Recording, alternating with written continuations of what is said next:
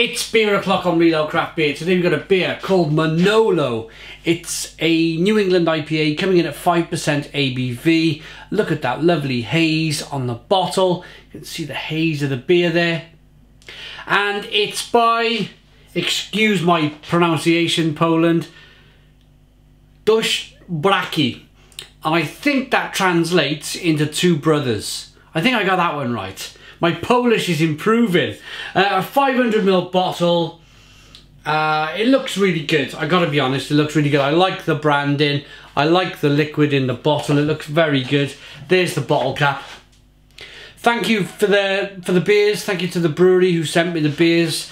I think I had about 4 bottles of each beer. Thank you very much for that. Let's get on with the review. Nice bit of smoke on the bottle opening. Beer in the glass then. I'm using a traditional British pint glass for this one. I don't think I've ever poured a New England IPA into a traditional pint glass before, but there's a first time for everything, right?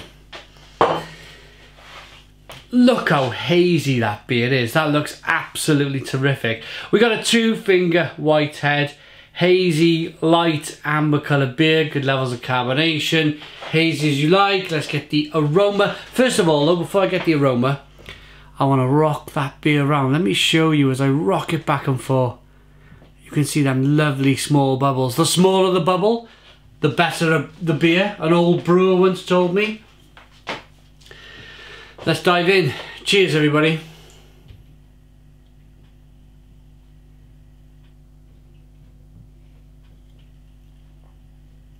I didn't get the aroma.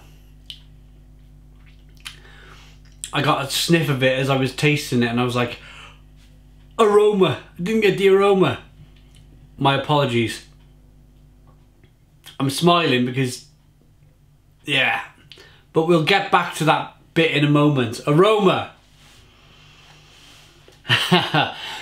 Pineapple, grapefruit, mango, citrus, passion fruit, some lemon, pale stone fruits. It smells absolutely tremendous. Let's start again. Cheers. Let's dive in.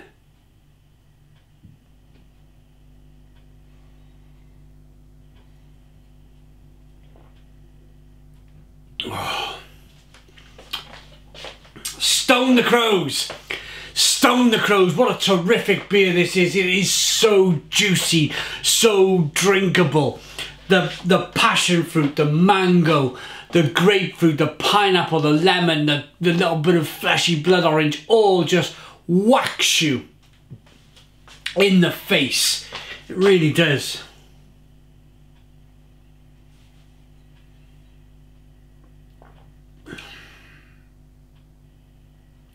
Oh, that is absolutely terrific. What a beer. The drinkability is superb. There's a little bit of sweetness to begin with. Then it goes over into a juicy, juice bomb, fruit packed punch bowl middle with a little bit of bitterness on the back end.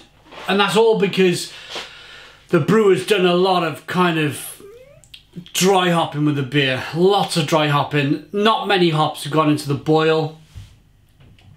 When you put a lot of hops in the boil, you generally get a lot of kind of bitterness coming through. That's a different style of beer. That's kind of a West Coast style beer.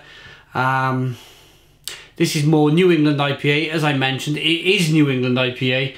It's just generally far more juicy. They've done a really good job. I've not had many New England IPAs from Poland.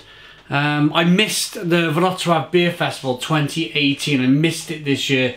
I can't remember what happened. I think I just had something kind of overlapped it and I couldn't make it. But I'm definitely looking to go in 2019.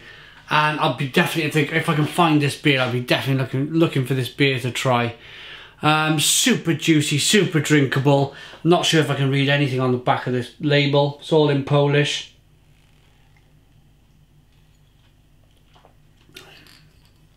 Yeah, it's all in Polish. But I don't need to read the label. The beer speaks for itself. It really does speak for itself. Lovely, juicy, hazy bomb of a beer. Looks cracking, smells cracking, tastes absolutely superb. For a New England IPA, I'm going to give that a smacking, full-on, stone the crows, 10 out of 10. So 10 out of 10 from Reload Craft Beer. Please put your comments in the comments box. Subscribe to our daily beer and food reviews. Give us a big fat thumbs up. Boom! And cheers!